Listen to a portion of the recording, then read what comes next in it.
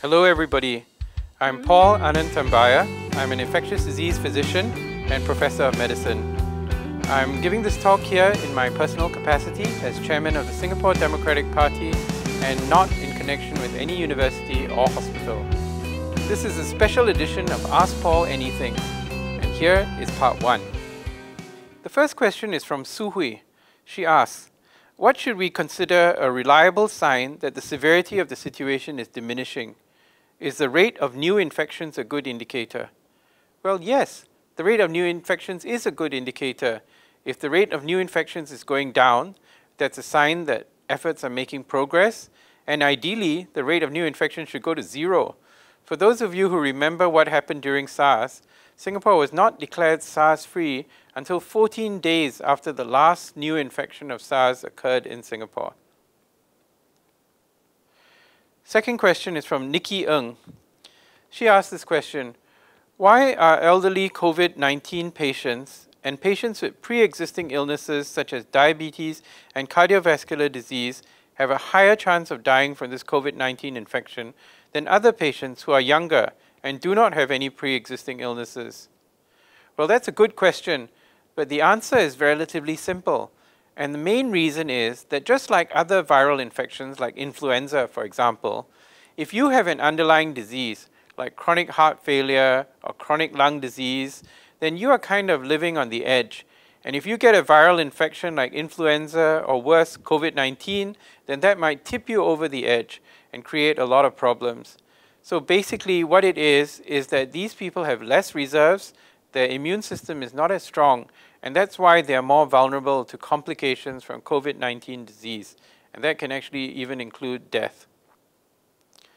Nikki asked another question, and she asks, the citizens of other countries, for instance, Thailand, Vietnam, do eat wildlife such as bats, snakes, dogs, which similarly the citizens of China are also eating.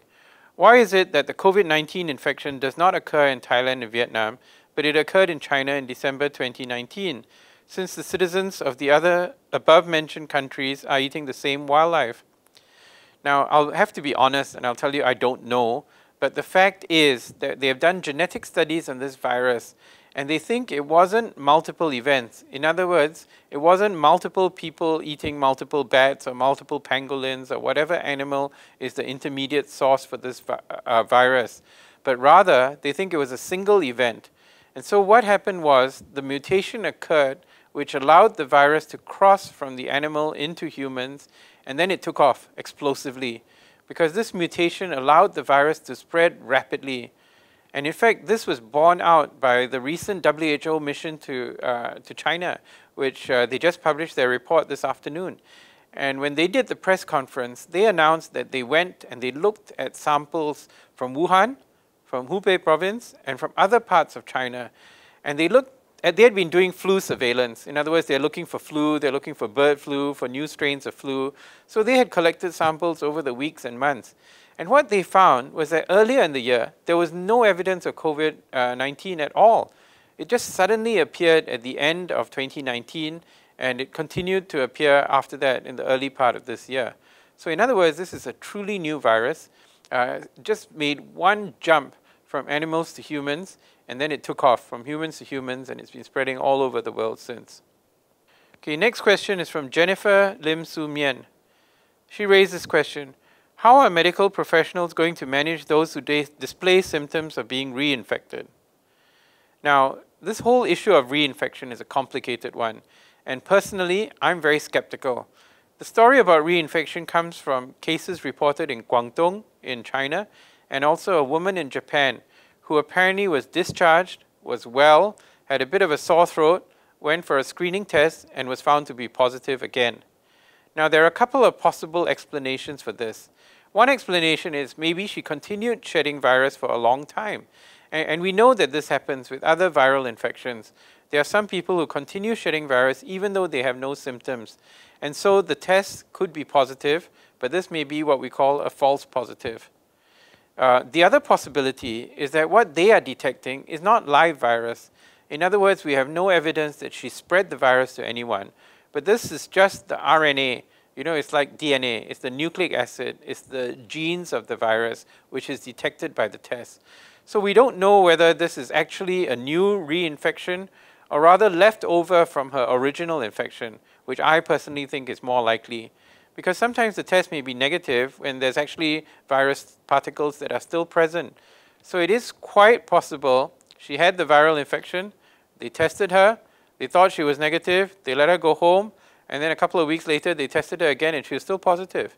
And we know this from our Singapore patients. There's some patients who are really well who continue to test positive just because the virus is hanging around, or they have dead virus that's left in their throat or in their nose, and that is what is picked up by the test.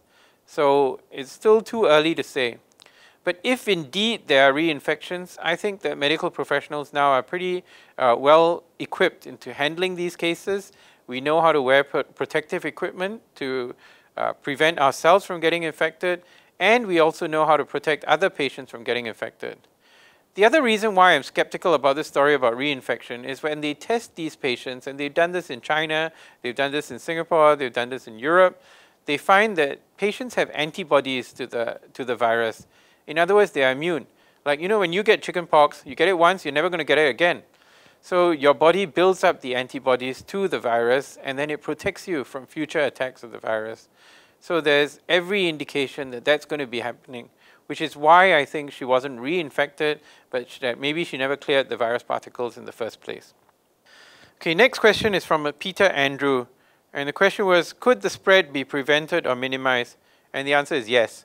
And I think that is happening in many settings where the spread of the virus is controlled through simple, good, old-fashioned hygiene methods, ensuring there's hand hygiene, but more importantly, finding every single case of the virus, isolating them, and making sure they're treated so they cannot spread the virus to anyone else. That's what we're doing here in Singapore, and that's what they've been doing in many different countries. I personally don't think you need to shut down all traffic in commerce because the side effects are terrible, but you may have to do that if you've got thousands of people infected, like in Wuhan or in Hubei and places like that. The question is from Rain Zhang Huizi. And the question is, can we get infected by COVID-19 from a mosquito bite which had previously bitten a positive person? And the answer is, I think that's highly unlikely. And there are two reasons. The first reason is that this virus seems to thrive only in humans and maybe bats or some other intermediate animal. There is no evidence that this virus can survive in mosquitoes, unlike, for example, the dengue or the Zika virus. The second reason is the virus is in the blood for a very short period of time. Now we know that what happens is somebody coughs, you breathe it in, or you touch a contaminated surface and you put it on your nose or your mouth or your eyes, then it gets into your respiratory tract, and then you start going to your lungs and it causes problems. There has been one post-mortem report of an unfortunate individual who died from the virus infection. And what they did was they looked for the virus everywhere. They looked for it in the liver, they looked for it in the kidney, they looked for it in the heart, and they couldn't find it. The only place they could find it was in the lungs. So for those reasons, I think it's very unlikely that the virus is going to be spread by a mosquito bite. Besides that, it's occurring in cold climates. Mosquitoes don't do well in cold environments. Those are great questions. They deal with many aspects of this viral infection, and let's keep those questions coming in. We've got more coming up in part 2 of this special edition of Ask Paul Anything. Thank you.